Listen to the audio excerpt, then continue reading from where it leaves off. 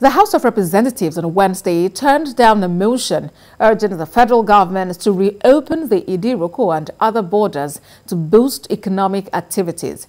But this is as Nigeria moved closer to having the long-awaited petroleum industry bill, as the House received the report of its ad hoc committee.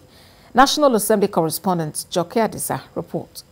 Almighty God, creator and ruler of heaven and earth, we beseech thee to inspire and guide all our counsels and actions. The Chief Whip of the House, Mohammed Mongono, doubles as the chairman ad hoc committee on the petroleum industry bill.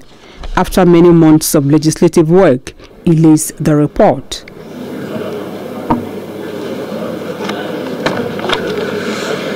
In August 2019, the federal government closed borders with neighboring Benin Republic, Republic of Cameroon, Chad and Niger Republic.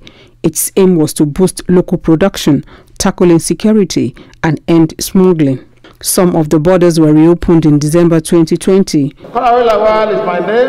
Idiroko border in Ogun State generates an average of 6 billion naira annually, but its closure since then has resulted in a massive economic downturn. It has to stop.